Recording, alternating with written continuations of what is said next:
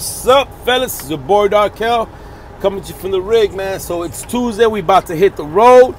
About to go to Quiet Flex, pick up a load, and we just leaving where we at Haines City right now, leaving this pilot. Just finished getting robbed. Cause let's be straight up, that's exactly what was happening to us at these damn truck stops right now. We just straight up getting robbed, man.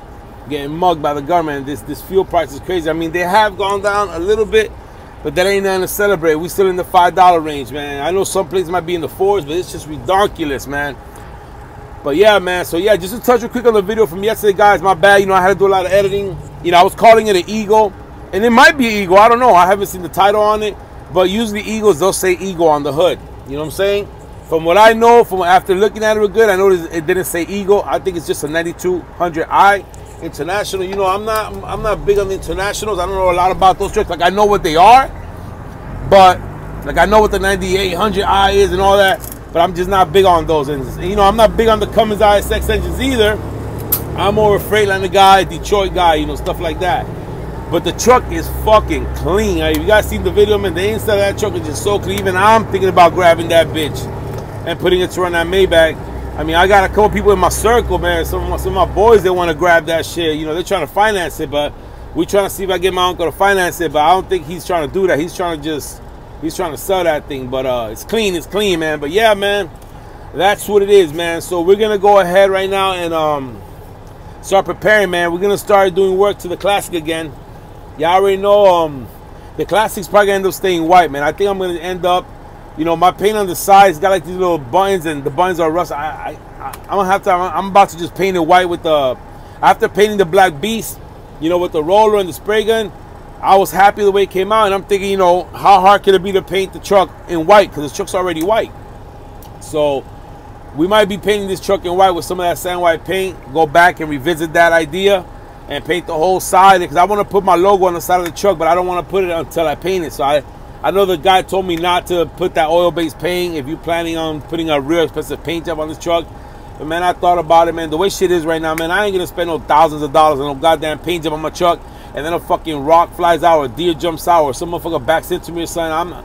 I'm gonna do a fucking Rust-Oleum paint job on this truck, and that's how we gonna ride, man. That's just what it is. But so we're gonna revisit that. And the floor, man, is what I'm really being conflicted with, man. The floor, I've had it since November.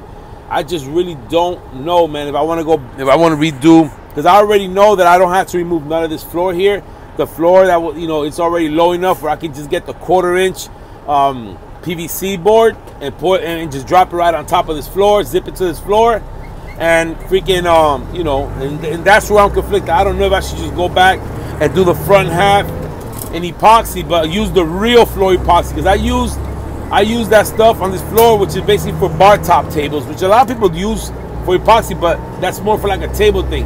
Now that I've been doing my research, my bad, I had a call come in. You know, the floor epoxy is a lot harder, and I'm thinking about just dropping some floor epoxy in the front half again, and just doing the back half with that, you know, vinyl wood floor, the black vinyl wood floor that I got. So we're gonna see how we're gonna do about that, but we definitely gotta get that done, man.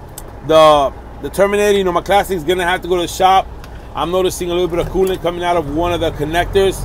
There's a hose that goes from the top and goes down into something, and there's like I don't even know what it is, but it keeps getting wet. It's not like a big leak, but it's coolant coming out through there, so I gotta get that addressed, and that's what that is. And so we got the floor. We're looking to paint the Classic. We got some stuff coming to the Classic, man. We got some stuff coming for the Classic. And as far as the Black Beast needs a new radiator, man. Those radiators and those Dodge Rams, like those 2nd gen Dodge Rams, like mine's a 99, the side of those radiators, they're plastic with the aluminum center. Now, they do sell an all aluminum radiator. Them bitches cost like fucking $500 some shit. Fuck that. I'm gonna buy the radiator that costs $150, the same one that's in there right now. Those shits last years. So what happens is that these radiators are plastic on the side, and with time, you know, they get, especially when you're running them in water, they get rotted out. And I guess it wasn't leaking before. In the process of me changing the hoses, doing the flush, you know, messing around all that shit down there, you know, I guess that shit gets brittle, and it probably has a crack somewhere. And it doesn't leak while you're driving, but when you stop the truck, I'll notice like a little puddle there in the morning, like it's leaking from the driver's side. And I already know what it is. It's that radiator that's leaking. I already got down and looked at it. So I thought at first I thought it was a spigot that was leaking, but it's not. It's the radiator. So we're going to be picking up that radiator, and that's another video coming for the Black Beast. You know what I'm saying? I'm going to be changing the radiator on that. I don't think it's too hard. I think it's just, there's usually there's a shroud on top. Mine doesn't have that shroud. Whoever had this truck took it off, which I thank God. You don't really need that shit there. So all it is 2 bolts holding the radiator on top, and then the 2 hoses that go to it.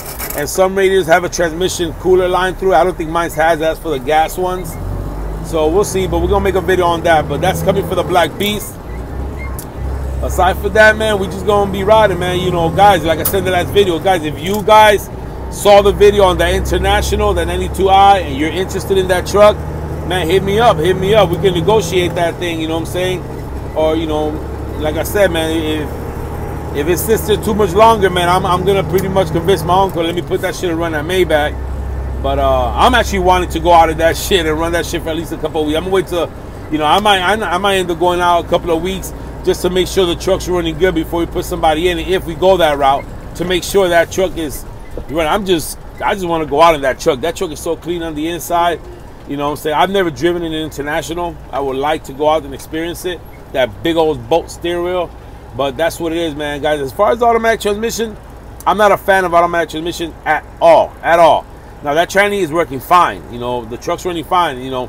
All old trucks gotta catch air. You got, you know, when you first start, you gotta let it build up all the air, because you know those trannies, they work off air. Gotta let it build up the air before we can ride. But I'm curious to see how that thing runs, man. I'm thinking, like I said, that truck has all brand new tires. The video, the steers look like you got a lot of, you know, dirt on them. That's just because a lot is dirt.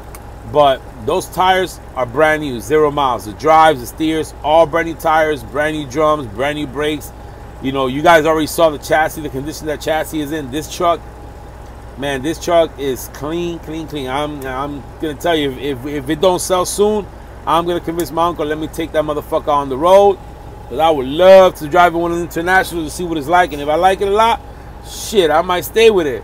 Or I might, you know, see if, I know one of my boys wants it bad. One of my boys, he wants it bad. You know, he just can't drop that much. You know, he can't come with 25K or something to offer right now, but I know he'll definitely can pay it off. So you know, we're gonna see. I'm always looking out for my boys, man. If I take it out for a run and I see that truck is deemed, you know what I'm saying, like reliable, yeah, man, we might do some business, man. But guys, for right now, it is for sale.